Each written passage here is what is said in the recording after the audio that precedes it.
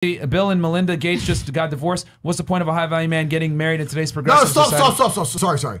Who says Bill Gates? This is where people get confused, right?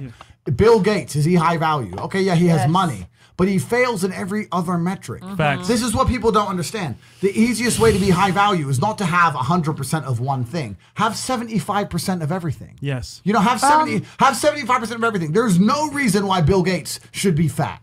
He's like he could get a gym, he could get a trainer. You're Bill Gates. Yeah. Like, this is what I'm saying. Like, and another thing, and this is really important. I think every woman here knows it. Every single time a woman goes, he's boring. I just didn't get along with him anymore. It didn't work. What does that really mean? He can't fuck. Yeah. He can't fuck. That's true.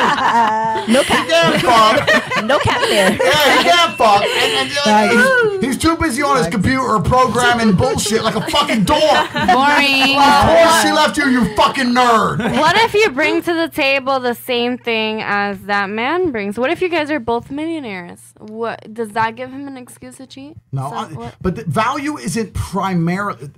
Okay, money is an easy way to measure value. Do you know why we use money as a way to measure value? Because money's in numbers. And humans think in numbers. You understand? But value is actually far more than numbers, right? Value is far more than numbers. When you're with a man and you can genuinely, and you know what? It's usually instant. Usually you're with a guy and you feel the energy and you just know something's different about this particular individual.